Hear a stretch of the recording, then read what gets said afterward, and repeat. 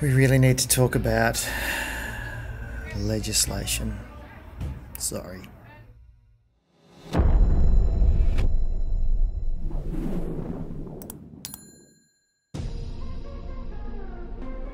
Alrighty, so key legislation.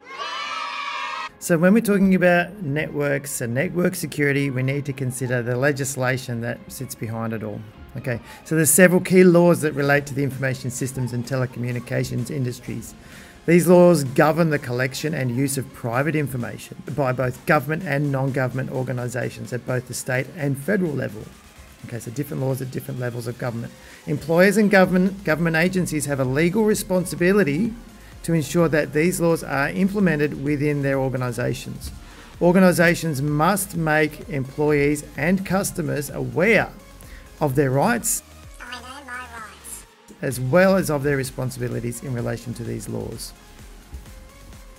Okay, so the big one, Privacy Act 1988. So the Privacy Act includes the following. It has 13 Australian privacy principles, and you can see those in Chapter 1 if you've got it. And they apply to the handling of personal information by most Australian and Norfolk Island government agencies and some private sector organisations. Okay.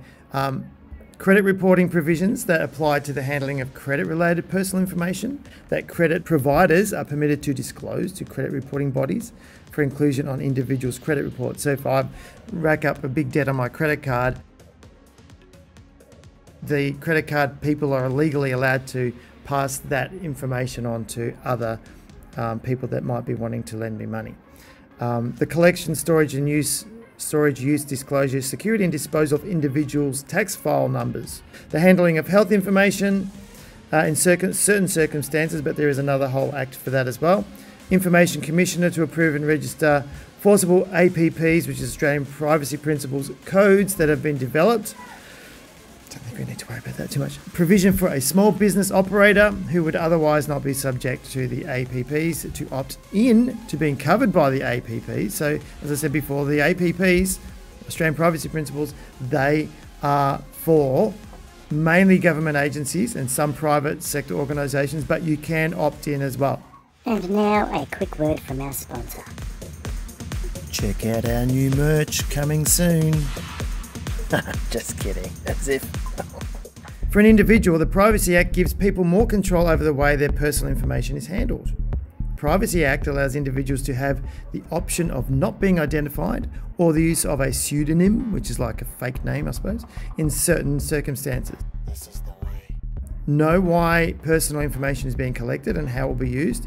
So if someone wants to collect data about me, I have a right to be able to ask, why are you collecting this? Why do you need it? And how are you going to use it?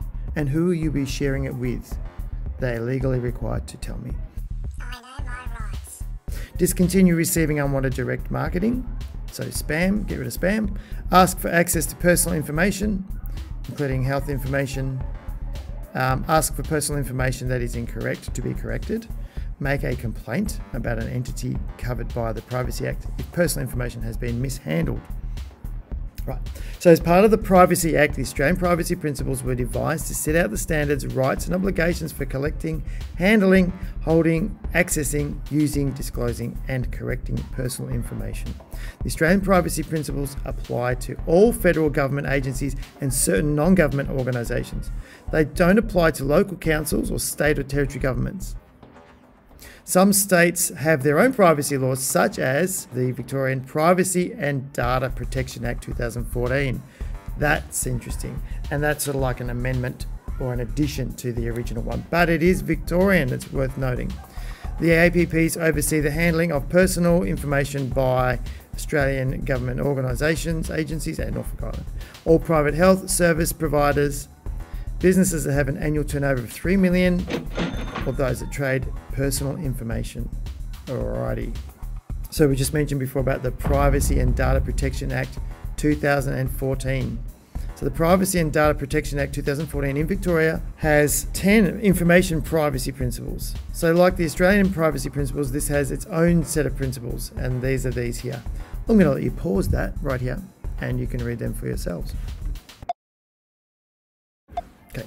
So information must be protected from misuse, loss, unauthorized access, modification, or disclosure. So this is important.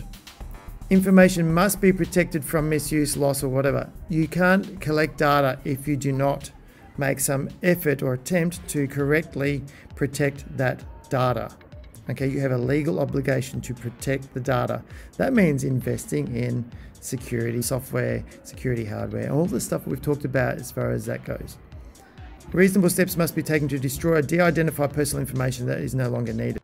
Wow, I said that way too fast. Let's try that again a bit slower this time.